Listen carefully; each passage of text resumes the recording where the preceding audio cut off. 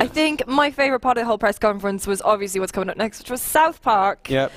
That was a fantastic reveal because I thought it was going into Watch Dogs. Yeah. They had the Snowdrop engine stuff, so it could be The Division, and then it was just.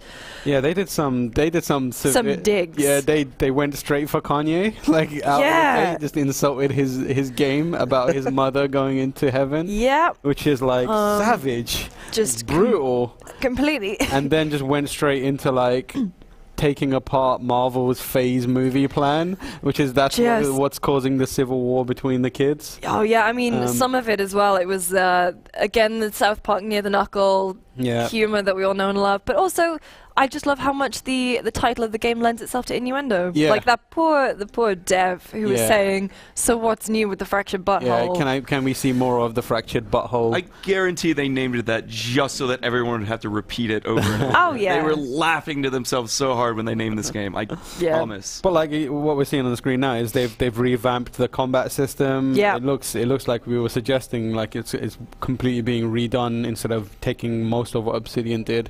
It's designed to be more of an active game because you are playing superheroes. You get to pick classes. You can do different like superpower moves, and it looks really cool and really fun. The first game, Stick of Truth, was genuinely funny, and it's very difficult to be genuinely funny in a video game. Few companies can manage it. Yeah. And it was hilarious. It was crude, puerile, in the way that we love South Park being. So like this looks like it's going to be along the same lines.